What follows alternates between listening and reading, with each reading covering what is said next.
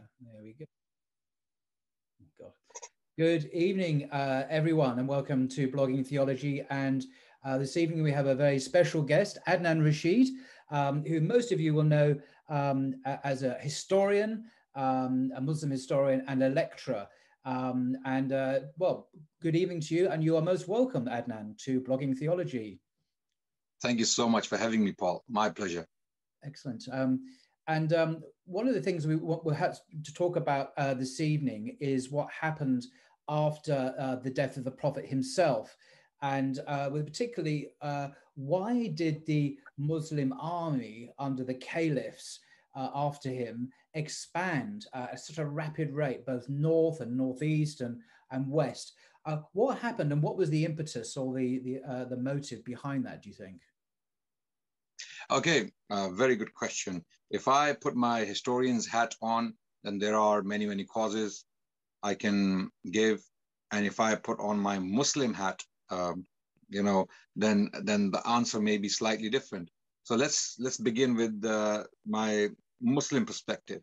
Yeah. My Muslim perspective as a believer who has studied history is that the companions of the Prophet did what they did after his death, was due to the Quran. The Quran had stipulated that expansion in many different verses. Right. That expansion was simply looking at the Muslim perspective to make this world a better place. Okay.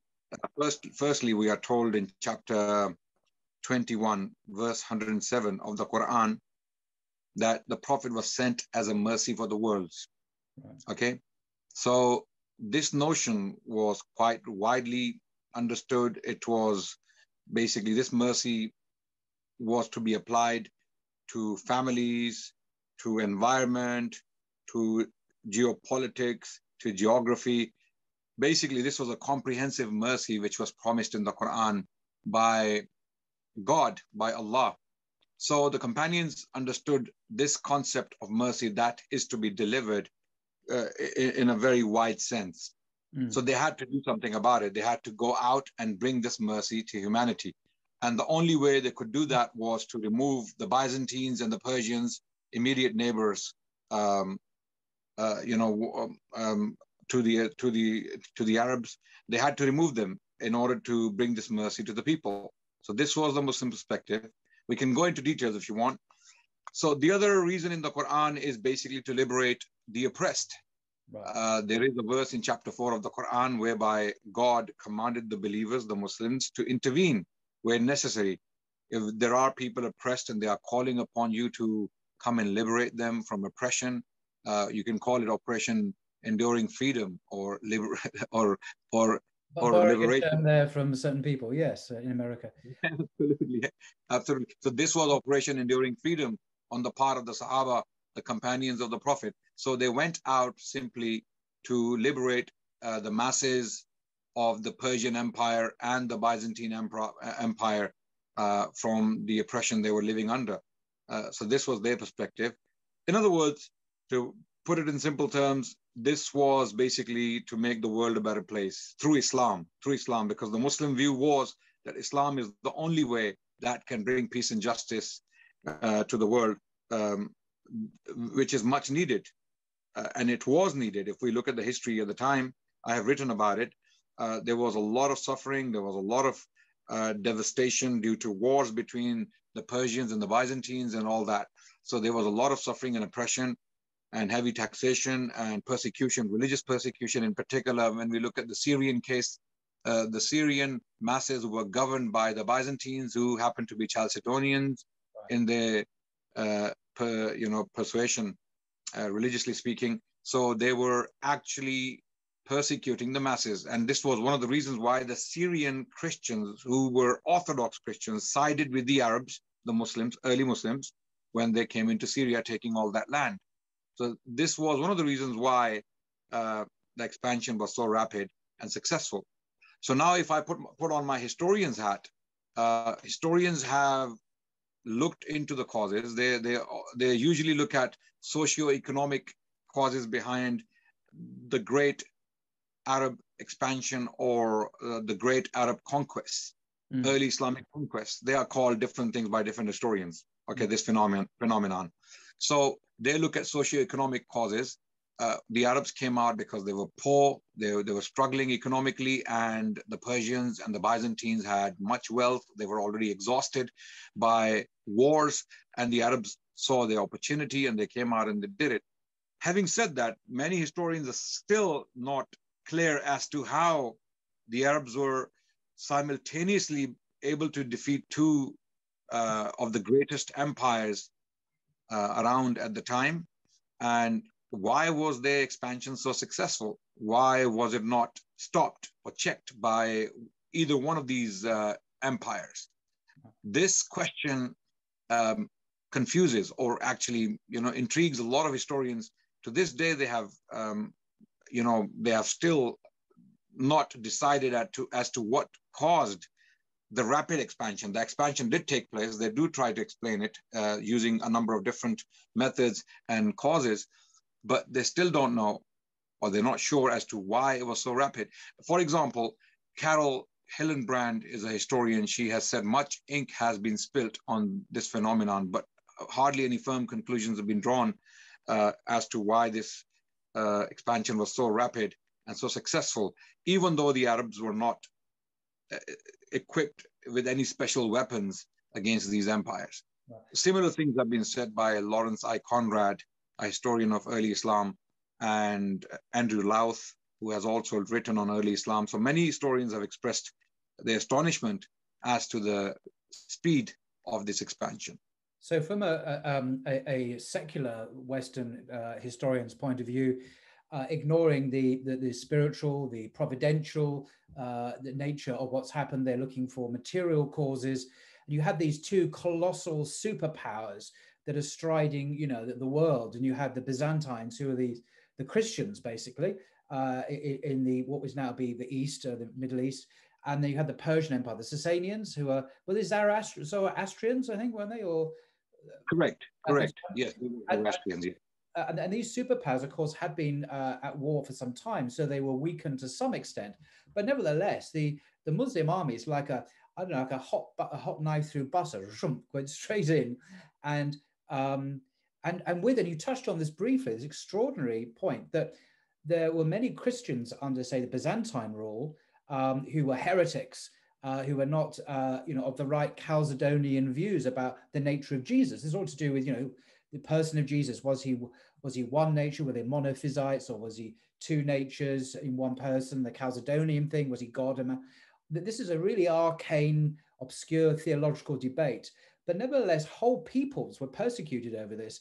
And so the Muslim armies went in, and how did they treat the Christians and the Jews as well? I want to touch on the Jews residing in those lands, because we have a view in the West, and it's almost common sense that, of course, the Muslims went in and they spread Islam with the sword, and they forced the Christians and the Jews to convert to Islam. And that's how, well, look at the Middle East today, look at Egypt, look at Syria, look at Jordan. These are Muslim countries. Everyone was forced to convert. But actually, there's a different story. The true story is quite different, isn't it, Adnan? Absolutely. There are many historians who have actually expressed their opinions on the notion of Muslims advancing with the sword in one hand and the Quran in the other. They have almost unanimously rejected this notion, and they look at things in a more nuanced way. They don't believe that the Muslims were sweeping through these lands, converting people forcefully. So that has been rejected. This was a notion, this was an idea which was widely disseminated throughout the 19th century, even before that. I mean, the Arabs with the sword and the Quran, this was a widely accepted idea up to the 19th century. It was in the 19th century when some Orientalists and historians started to question it. And then later on in the 20th century, many historians completely rejected the idea. For example, A.S. Tritton was one of the people who actually questioned this idea. And then later on, scholars like Hugh Kennedy, who happens to be one of my supervisors at SOAS. Yeah, absolutely. He has written a book titled The Great Arab Conquest. he also rejected this idea that the Arabs advancing with the sword in one hand and the Quran in the other. This is a huge lie, which was repeated throughout the 19th century and was rejected, thankfully, in the 20th century. And also Michael Bonner is another scholar who has questioned this notion quite rightly. So this out of the way. Can I just clarify? Sorry, just interrupt you there. I think that the reason why people may have thought that, understandably, actually, because when Christians, Christian missionaries and Christian armies and governments went to various parts of the world, South America, North America, Africa, of course, they did forcibly convert millions of people. And of course, Islam is just like Christianity, isn't it? You know, religions force people by the sword to convert. So maybe the idea was, well, the Muslims' armies went out, so therefore they must have done what the Christians had done for centuries in forcing everyone to convert. But of course, the reality is very different, actually, because is it not built into almost like the DNA of the Quran, of Islam, that the people of the book, the Christians and the Jews, and by extension, other groups, actually have a right in the Sharia to practice their faith and to self-govern to an extent as a matter of principle. So it's not just Muslims being generous, they are required by divine ordinance to treat people that way, in contradistinction to the historic Christian view. As I say, how the Christians treated Muslims when they in the Iberian Peninsula, and the Jews who were forced to convert to Christianity. So maybe that's why people just assume, well, we do it like that, the Muslims must have done it like that, perhaps.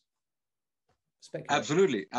You're absolutely right. You're spot on, Paul, on that. And what may surprise you, Paul, is the fact that this notion of Arabian barbarity wasn't something that was invented in the 19th century. It is quite ancient. It is actually pre-Islamic.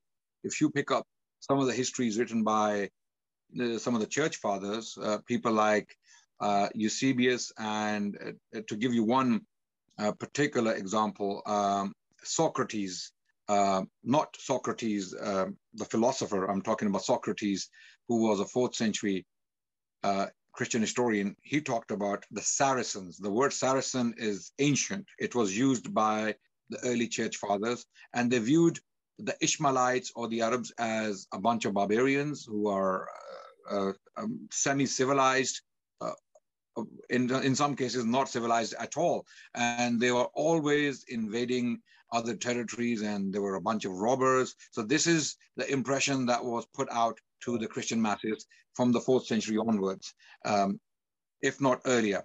Then this particular impression or conception of the Arabs continued to be disseminated throughout Europe, because the Europeans, who happened to be Catholic in the early ages, in the early period, when Christianity did spread throughout Europe, they were studying these same works. The Christians in Europe were studying these same works, and these perceptions, they continued without being challenged. And then during the Crusades, of course, the Catholic monks who were writing repeatedly distorted history of Islam altogether, and to inspire the masses to, or even the barons and the leaders in Europe at the time, to inspire them to fight the Muslims for almost 2 centuries, if not more.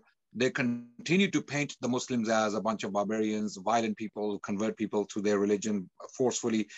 And unfortunately, this idea or this way of seeing the Arabs and the Muslims continued as late as the 19th century.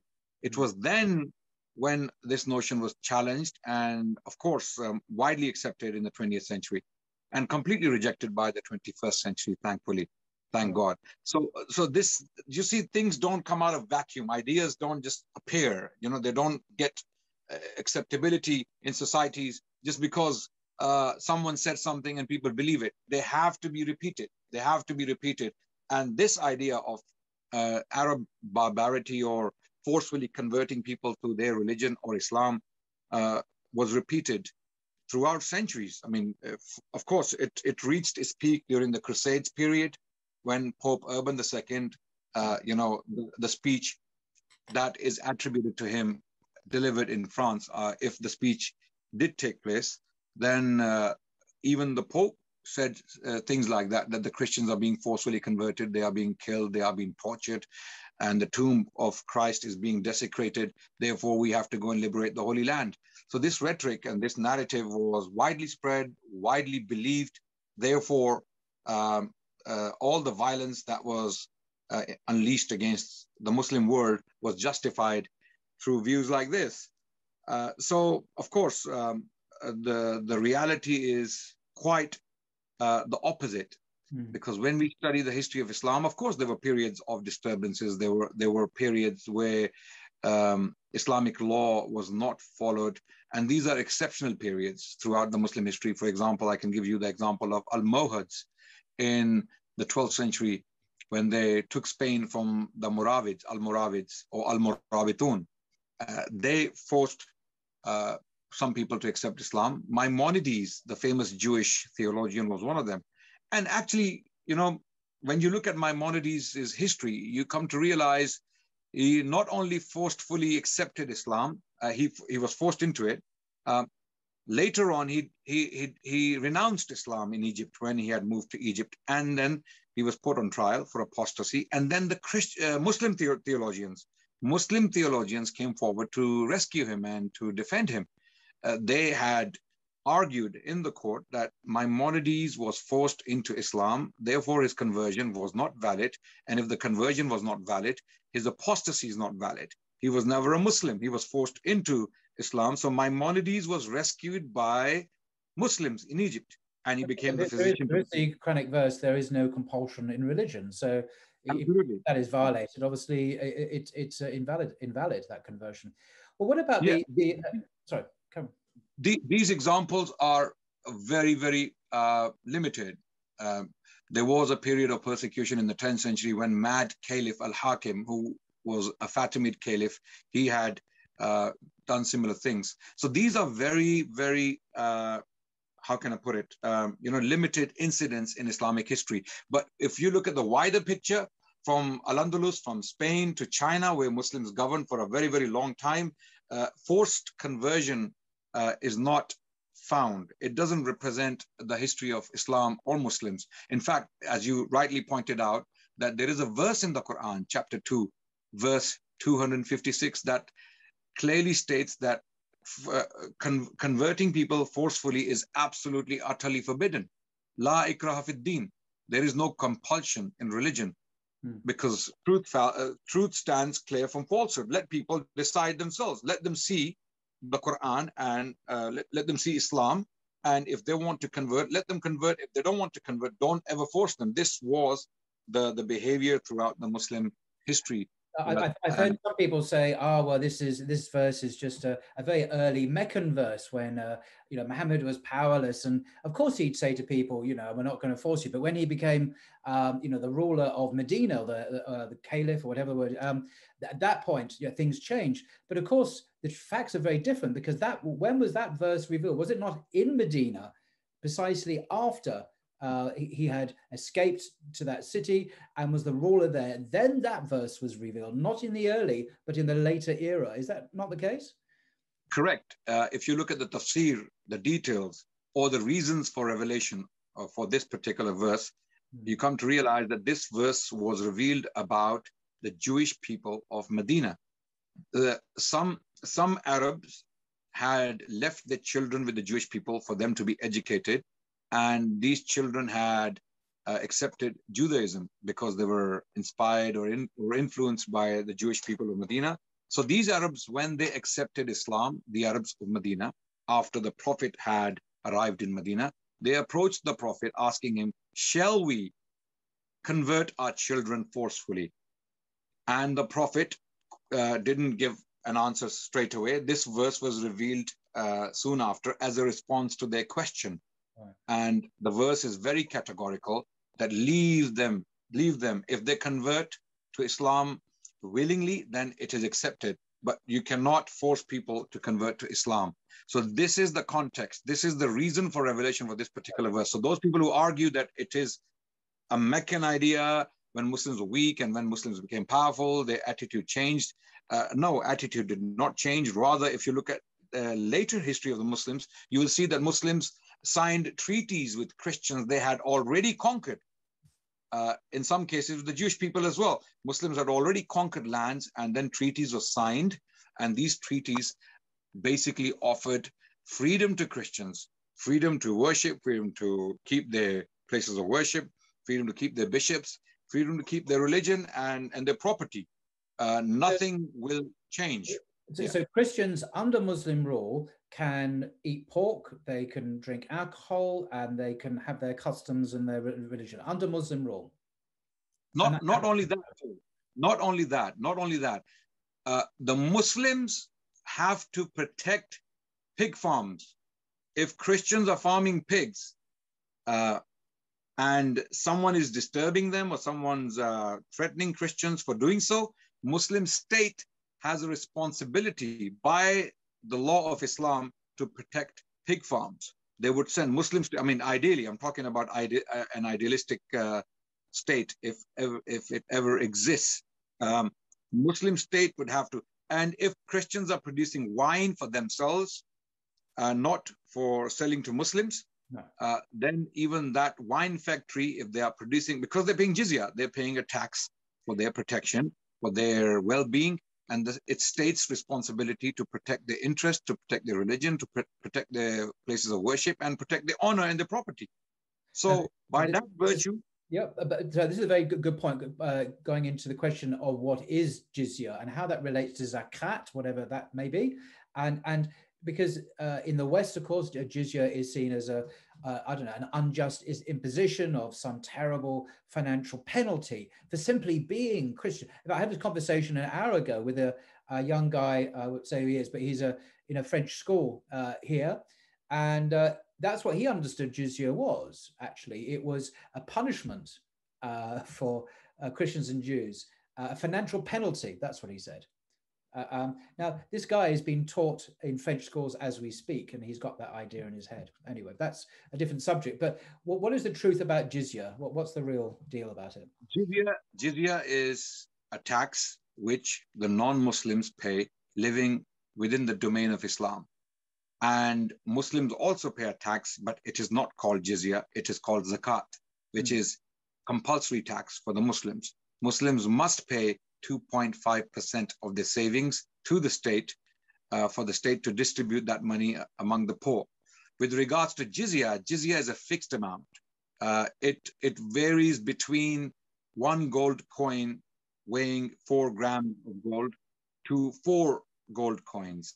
So a gold coin, looking at the Islamic history, would be called dinar. A dinar was about 4 grams of gold, which is in current value, it would be something like maybe 200 pounds, something like 200 pounds in current value. So a rich Jew or Christian or a Zoroastrian would pay about 200 pounds a year towards the state for basically, as a citizen, he would contribute that towards the state as a citizen. And in return, the state takes full responsibility for protecting his rights, for protecting his life, his family, as we have already highlighted. So the amount varies between 1 to 4 dinars. It cannot exceed that, Islamically speaking, although some rulers may have exceeded the amount. And this extra amount cannot be Islamic. It cannot be regarded Islamic, even by the scholars of Islam. So there is a limited amount. So the middle class Jews and Christians, they would pay something like 24 silver coins. And people who are doing hard labor, they would be paying 12 silver coins a year, which is like 12 pounds, equivalent to 12 pounds a year, right? So those people who claim that jizya was extortionate, jizya was astronomical, jizya broke backs of the non-Muslims, these are all, again, misconceptions spread throughout centuries, and they still survive, unfortunately. But if anyone was to study jizya carefully, idealistically speaking, Islamically speaking, jizya cannot exceed more than 4 gold coins per year for the rich. And that's where it is capped.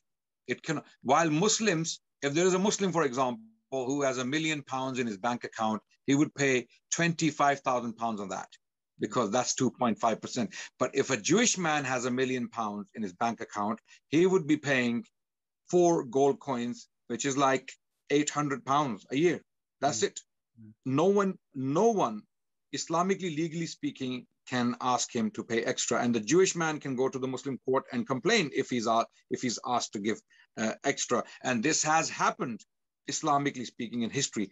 In fact, there is a famous case when people went to complain to scholars because of heavy taxation on the part of the Muslim rulers. This happened in Syria during the Mongol invasions, when Sultan Baybars had imposed heavy taxation on the Muslims and the non-Muslims to defend against the Mongols. Although he had valid reasons to raise taxation, Izz bin Abdus Salam was a scholar alive in Egypt at the time. He gave a fatwa to undo the decree of the ruler. So the rulers must abide by the law of Islam, and if they are breaking the law using power and influence, then they are doing wrong. Ideally, Islamic law doesn't allow more than what is stipulated in the law. Okay. To the last discussion, if we may, is the Islamic conquest of what some people call the Iberian Peninsula, which is just a fancy way of talking about today, is Spain and Portugal. And I mean, I've heard, I don't know if it's true or not, that the invasion itself, the general who actually led the invasion, was not authorized to do so by the caliph in, I don't know if he's in Baghdad or Mecca, I can't remember. But nevertheless, he went in. Some people say that the Jews in the Iberian Peninsula helped the Muslims to enter into that land for their own reasons. But nevertheless, the civilization that grew out of that invasion in the coming centuries, an Islamic civilization with Jews and Christians, was one of the jewels of human history in terms of its culture, its literature, its philosophy, its in many ways. And it lasted many, many centuries until it was crushed by the Catholics, who then did various terrible things to the Jews and the Muslims. But coming back to that initial point, is it true that the initial invasion was not authorized by the caliph? You see, generals at that time, when early Islamic conquest was still taking place during the Umayyad period, generals had, they were semi-autonomous. Right. They had certain discretions for them to decide. For example, if they wanted to invade a territory which appeared to be open to Muslims, or if the people were inviting the Muslims to come in and liberate them, like what happened in the case of the Iberian Peninsula, Spain and Portugal, then generals could do it without asking for permission. Right. But any major campaign, of course, any major campaign had to be sanctioned by the caliph. But in this case, what seems to have happened is that the Jewish people of Spain were heavily oppressed, and Jewish historians have testified to that. For example, one particular historian, Zion Zohar, who wrote a book titled History of Sephardic and Mizrahi Jewry. Sephardic Jews were Spanish Jews predominantly. Of course, they also lived in other parts of the Middle East and North Africa. But when we say Sephardic Jews, we are talking specifically of mainly Spanish Jewry. And Portuguese as well, perhaps. Portuguese as well, of course. When we say Spanish, we mean of course, this is why scholars use the term Iberian Peninsula to include Portugal and possibly parts of southern France and Spain, current day Spain, right? So the Jewish people were heavily oppressed. In fact, there was a council that took place in the year 633 CE in the city of Toledo. Spain by now, or the Iberian Peninsula by now, was Catholic, while previously it was Arian or Donatist. The Vandals and the Goths did not actually follow Catholicism. They were Unitarians in some form. And then later on, some kings converted to Catholicism. Visigothic kings later Visigothic kings rather, they converted to Catholicism, and Catholic Church took control of the Iberian Peninsula. And then many ecumenical councils were held, and in these councils, matters were discussed, important matters for the state and the church. So in 633, Fourth Council of Toledo was held. In this council, it was decreed that all the children of the Iberian Jews, Spanish Jews or Portuguese Jews, all the children are to be taken away by force, and they are to be converted to Catholicism and are to be raised as pious Christians by institutions in Spain or the Iberian Peninsula. So this is a year after the Prophet died. Prophet died in 632 CE. This council was held in 633 CE. What does this show you? This shows you that the Jewish people were heavily persecuted within the Iberian Peninsula. So when Tariq bin Ziyad, with his 5,000 Arabs and 7,000 Berbers from North Africa, landed at Gibraltar and later on mainland Iberian Peninsula or Spain, he was welcomed by the Jewish people. This is confirmed by Zion Zohar and many other Jewish historians, that the Jews welcomed the Muslims as liberators from Christian persecution. And this was one of the reasons why the Muslims were able to take so much land in such a short span of time. Within 4 years, the entire Iberian Peninsula, except some northwestern part of the peninsula called Asturias, where a movement, Reconquista, historically speaking, started, right? So northwestern part, some patches of the Iberian Peninsula were not conquered due to the terrain. The terrain was very difficult, but the rest of it was taken almost within 4 years. And why were they able to do it so rapidly, the Muslims? Because the people supported the invasion.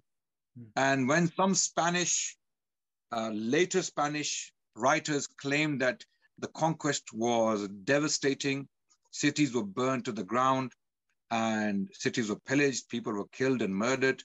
A lot of these chronicles, in fact, there is an anonymous chronicle written in 754, almost 40 years after the conquest. This Christian author, anonymous Christian author, claimed all these things. But then later on in the 20th century and the 21st century, all modern works point to the opposite direction. They claim that archaeology tells us another story. When we look at the Muslim period, the cities started to flourish. They became bigger and bigger, larger and larger. The economic condition we see in archaeology improved drastically from looking at what was happening during the Visigothic period, just the period just before Islam, right? So many scholars have challenged, using archaeology, the notion of a devastating invasion of Spain.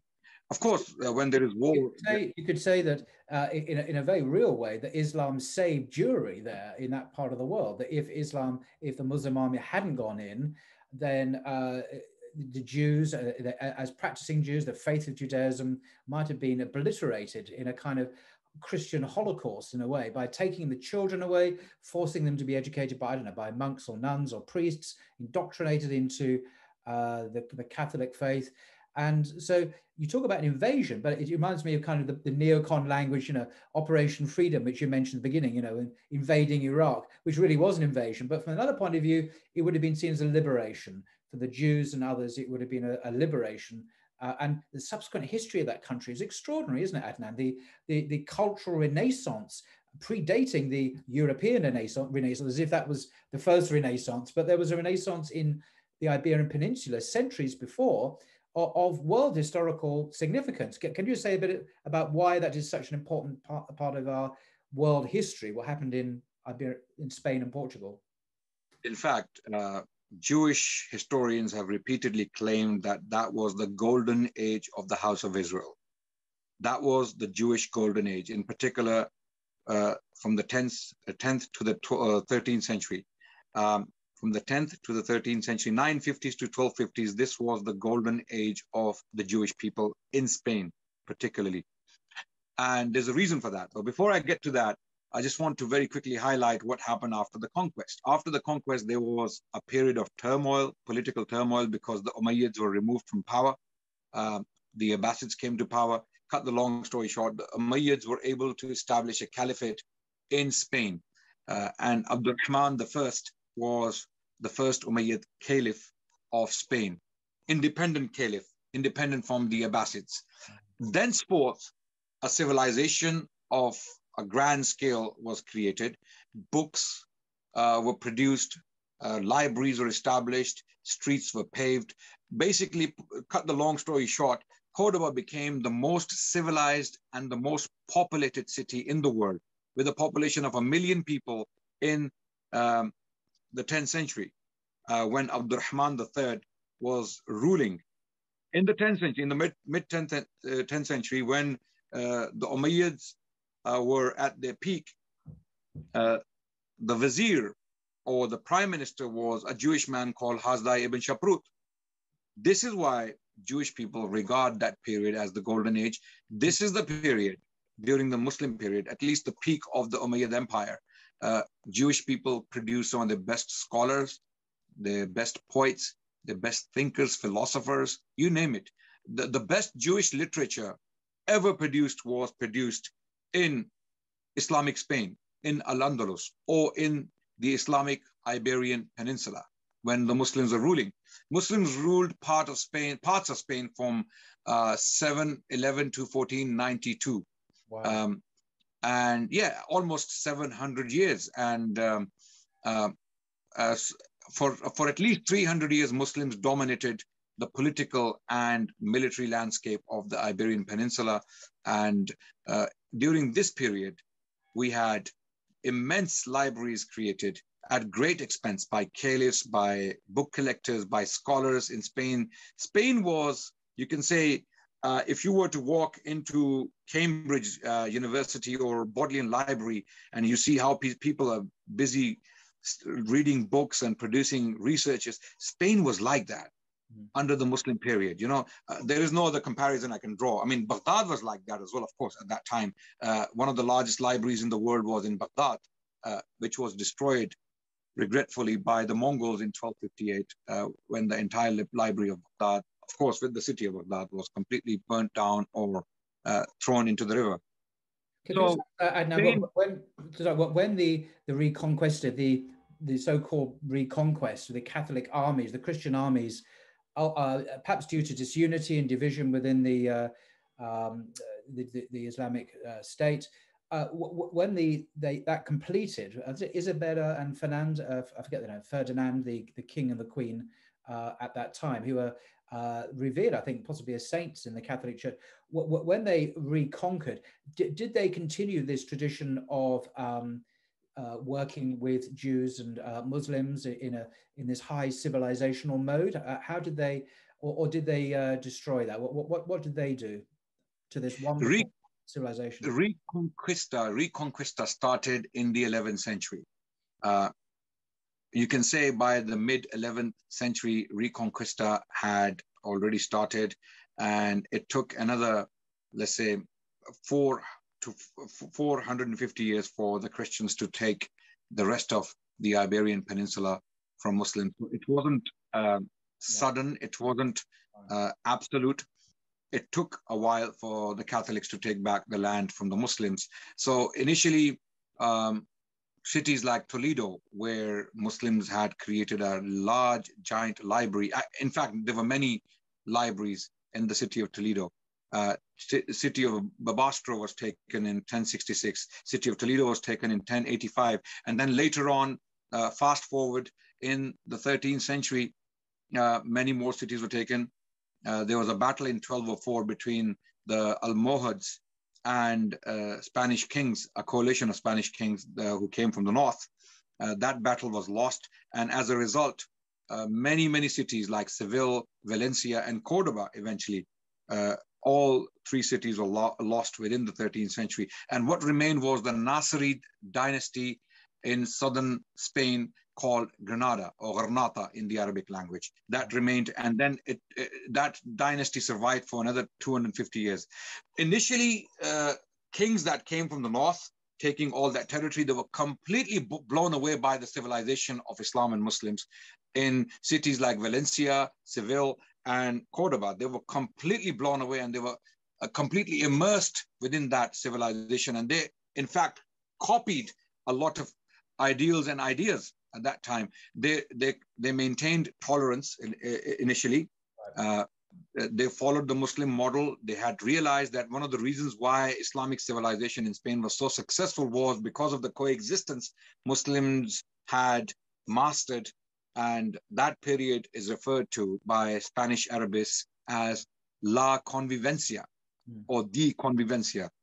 Convivencia means coexistence, if we were to translate it into English.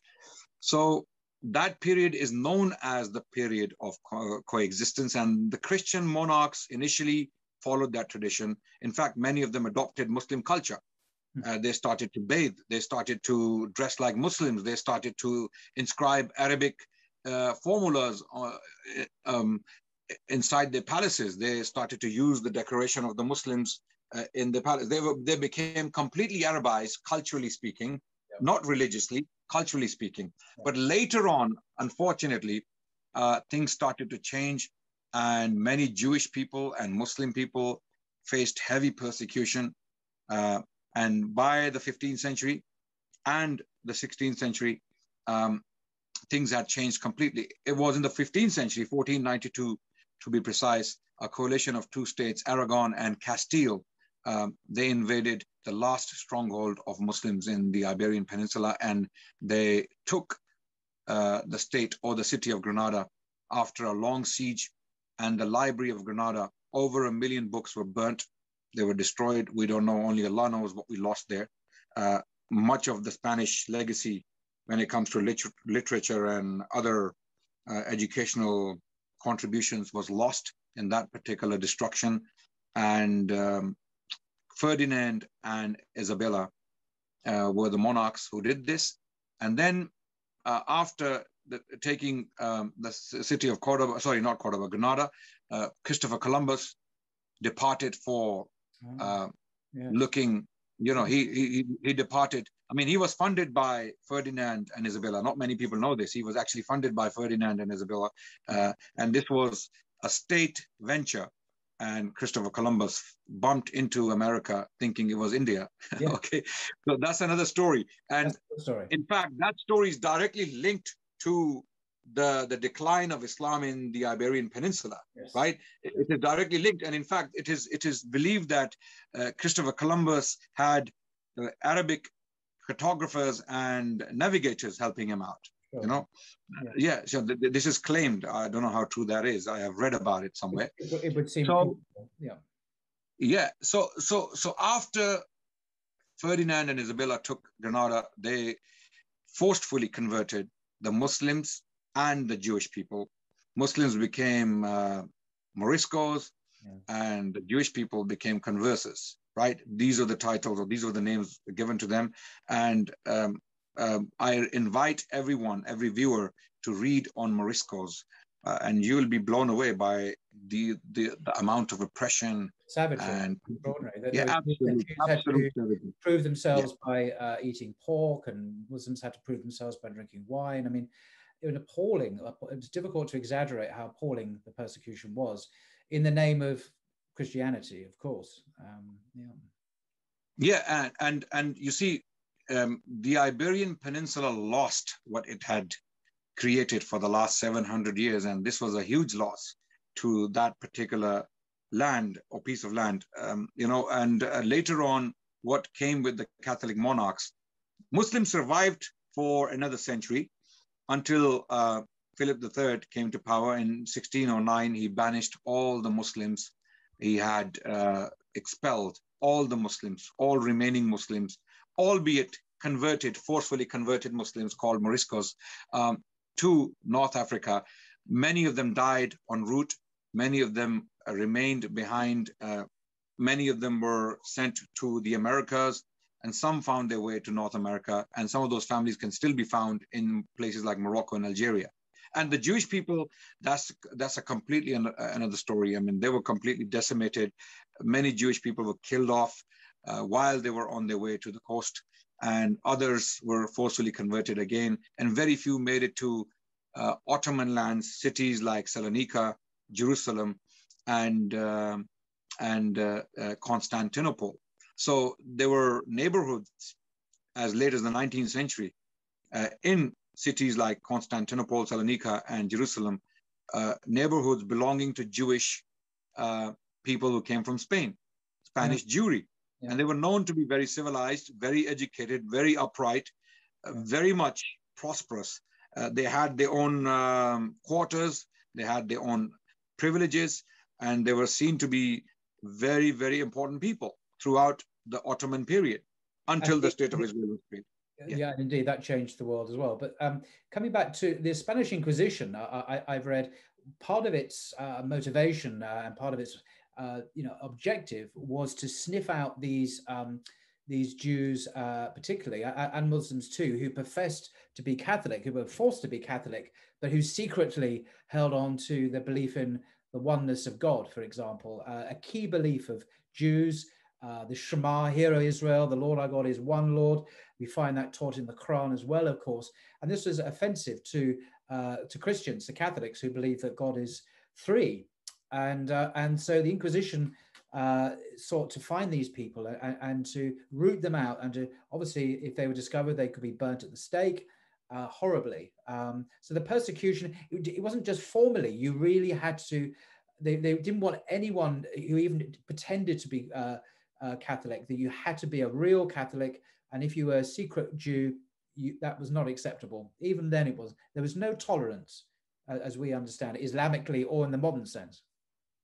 Absolutely, absolutely. The Spanish Inquisition was one of the most, how can I put it, unpleasant episode in human history, whereby hundreds of thousands of people were brutalized, tortured in dungeons, forcefully converted, raped, cut to pieces, and burnt at stake, you name it. And the history is far too disturbing for me to discuss in a very short sitting like this. There are books written by scholars on Inquisition. One 19th century scholar produced a lot of work. His works, I mean, they haven't been entirely outdated, but there is a lot of information he collected. Henry Charles Lee. Lee is spelled with L-E-A. Henry Charles Lee has written not only a book on Moriscos, but he also wrote on the Spanish Inquisition extensively. And his books are very, very important. Also, if people want to read some modern works on Moriscos and what they went through, Moriscos were basically converted Muslims. Muslims who were forcefully converted to Islam, and they were in hundreds of thousands. People think there were a few thousand. No, they were in hundreds of thousands, and they were seen as a threat. In fact, some of the Catholic advisors to kings at that time, in particular, King Philip III, who decided to banish them, Catholics were worried about the growing population of the Muslims in the Iberian Peninsula or in Spain at that time. And some advisors thought that the Muslims will outnumber the Christians in Spain if they were not banished or stopped, right? The same fears that are being used today in Europe, demographic fears, where people are talking about increasing influence of Islam and increasing population. Palestinians, of course. The increasing numbers of Palestinians, Arabs in what is called Israel is also a concern for Israelis. And just mentioning Israel there, but that going into all of that. But the history that you're describing are one of great tolerance and inclusiveness of Jewish populations, culture. The practice of the Torah is respected and permitted for many, many centuries. Gives the lie to the idea that Islam is anti-Jewish or anti-Judaism. No, it allows, formally, it has to, by command, it has to allow these groups to exist and flourish. And it's only with the, I would think, and the establishment of Zionist entity called Israel in Palestine that suddenly this whole thing became very poisoned, very toxic.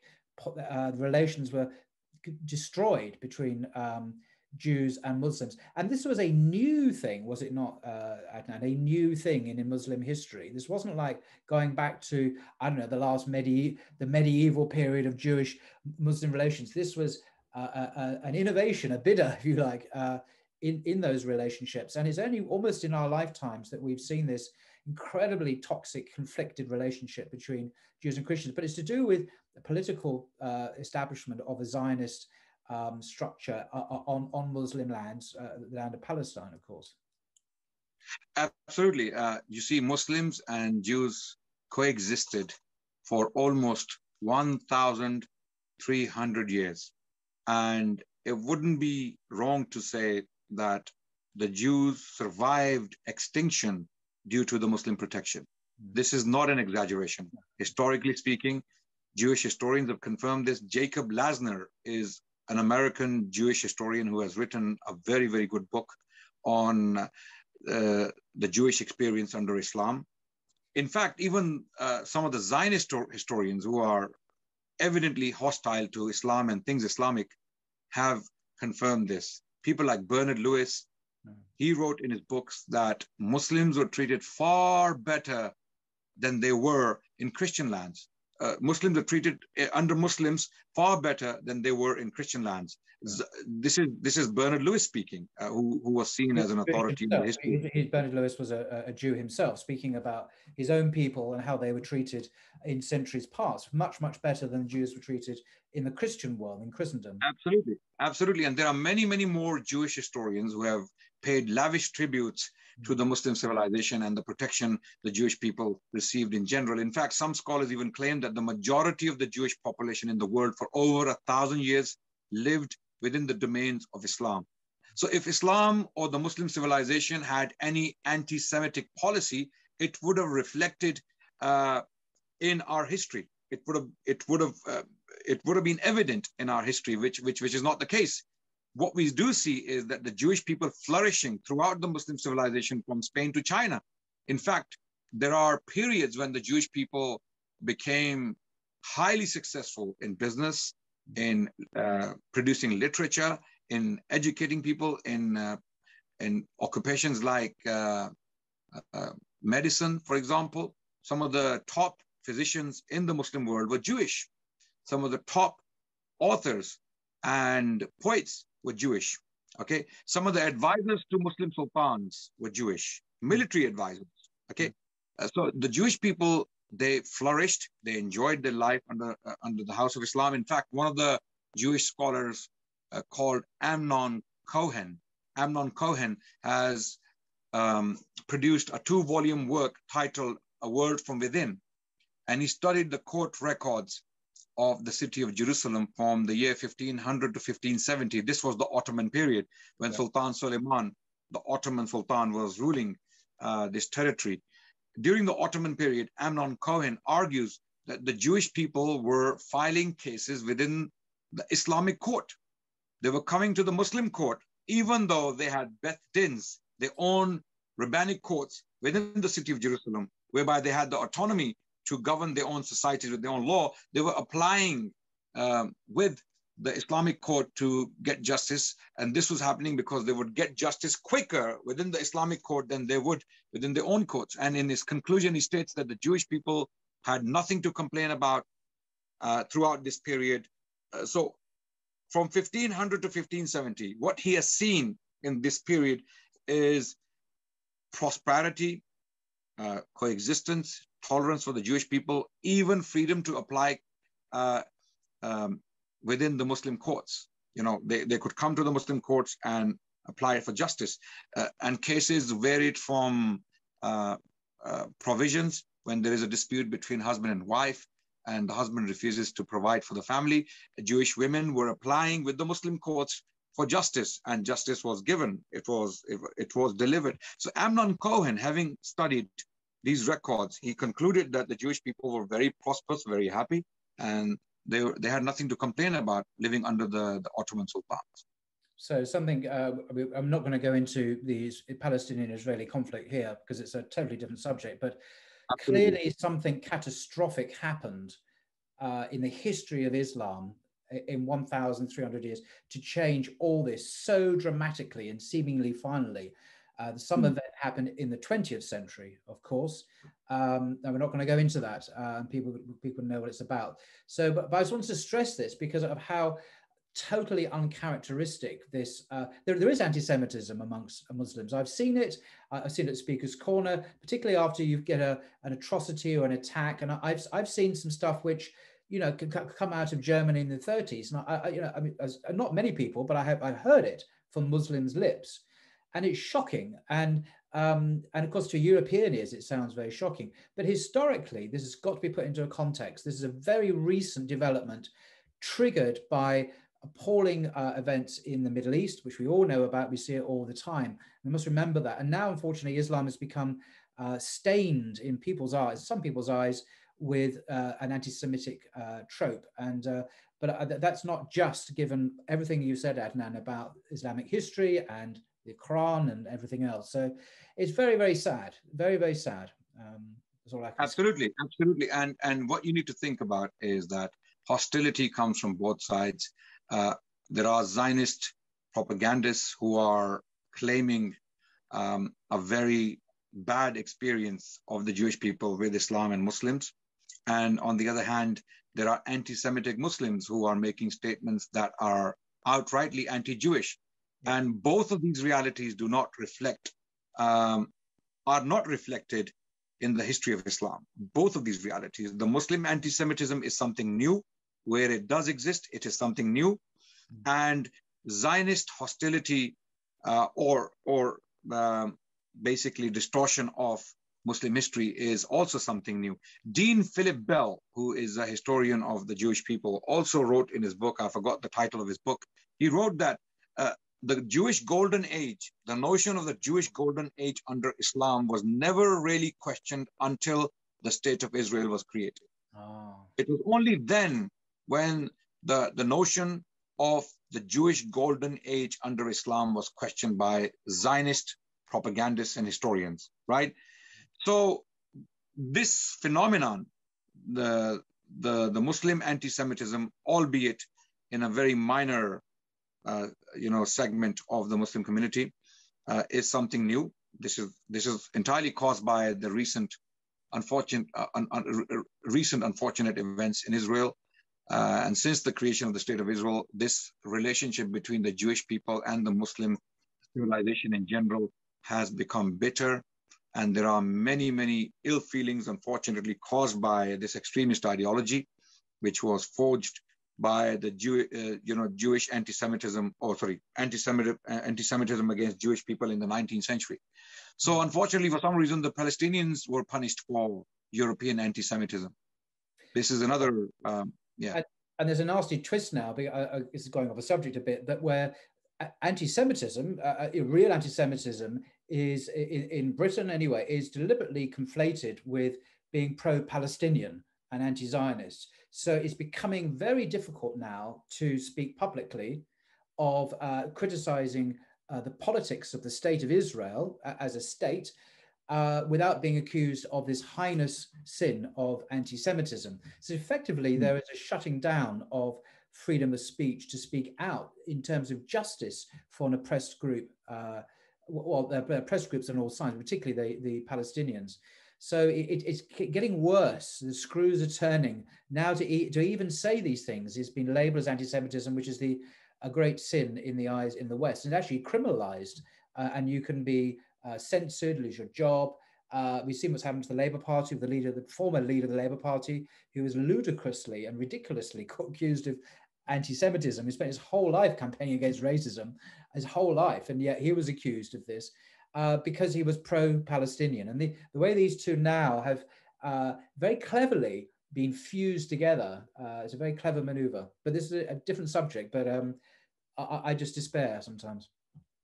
Absolutely, and there are two things people need to remember from Islam when it comes to dealing with non-Muslims in general, not only the Jewish people. This is a general verse in the Quran in chapter 60, verse 8, where God Almighty stated that God does not forbid you from being kind to those who do not fight you for your religion and do not drive you out of your homes. Be just, be kind to them. So this is chapter 60, verse 8, where there is a general rule when it comes to dealing with non-Muslims. Those who do not fight you, do not drive you out, do not brutalize you, do not kill you, do not persecute you, you are to be kind to them. This is a general rule stipulated within the Quran.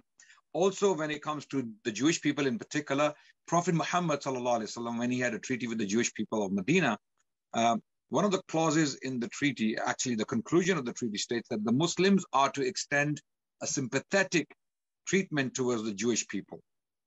Okay, this is clearly stipulated in the Treaty of Medina, which was documented, or which was basically put down. We still have this treaty, don't we? It's extant. Absolutely. We can, absolutely.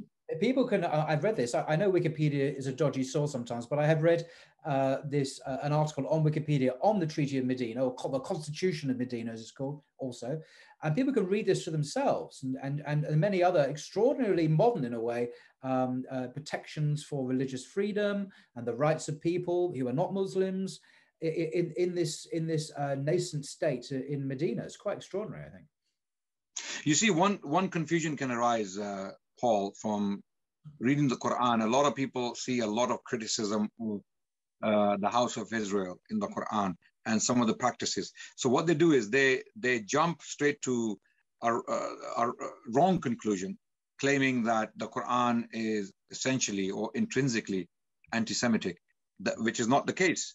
The Quran criticizes Christian beliefs. Quran criticizes Jewish beliefs. Quran criticizes pagan beliefs. So the Quran is a book that was revealed to reveal the truth. And when truth is revealed, of course, falsehood in the eyes of God, as we the Muslims believe, has to be highlighted. So as far as the Muslims are concerned, the Jewish religion, the Christian religion, and other ideas that have been criticized in the Quran are simply false. You know, they are not true ways to God. And that's very, very, very categorically stated in the Quran. Now, that does not mean that you start to persecute the Christians and the Jews and other non-Muslims, because for that, rules have been stipulated again within the Quran, making it very clear that you cannot compel them to accept Islam. You are to treat them kindly, even though they are different, they believe in different things. You are to treat them as the people of the book, in particular the Jewish and the Christian people. They are given the title Ahlul Kitab, the people of the book. In fact, you can even marry from the people of the book, right? How can you marry someone you are to hate? This is, I mean, a lot of people erroneously ask me this question: Can we be friends with the Jews and the Christians? And I ask them, can you marry an enemy? Can you get married to your enemy? Is that possible? Would you marry your enemy? And they say no. So how can you have a wife in your house who is a Jew or a Christian and not have a relationship with her? Okay, not be friendly towards her, not even, you know, okay. Absolutely. So this is something people, you know, these are the nuances people overlook very often when they're talking about Islam and Judaism and Christianity and, you know, exchanging of ideas between these three Abrahamic faiths. What I find interesting, this is going off a subject, and I won't pursue this subject because we're perhaps drawing to a close now, but is when I read the New Testament, let alone the Old Testament, that there is no sense in the New Testament documents, were never designed to address these questions anyway, of, well, how do we coexist in an ongoing society? How do we relate to non-Christians? So what rights do they have, or responsibilities, and so on? This doesn't exist in the New Testament at all. Now, my own view is it's because many of the authors thought the world was going to end pretty quickly. Paul certainly did in various letters. The end's coming, basically. So you're not going to be thinking in terms of how do we build a just society where people's responsibilities and rights are acknowledged. But Islam, as sees itself as the last testament rather than the New Testament, the last one, obviously has thought about these questions and come to an understanding about how to keep going through the generations, through history, in a way that the Bible doesn't do, interestingly enough. And so in the Catholic Church, they had to develop new understandings, new ideas through Augustine and Aquinas and so on, to add on what was not there. But it's there in the beginning with Islam. And I think that's one of the differences between Christianity in its origins and Islam in its origins. Islam was fully matured from the beginning, whereas Christianity was very embryonic and took many, many centuries to become a civilization, Christendom, which did have these elements in it. Anyway, it's just my view. You see, Paul, what you said is absolutely right. there are no clear instructions on how to treat the other in the New Testament. And you know what was the outcome, the result of that? The result of that was confusion for 2,000 years and people making things up as they went along. Some societies persecuted the Jewish people, some did not.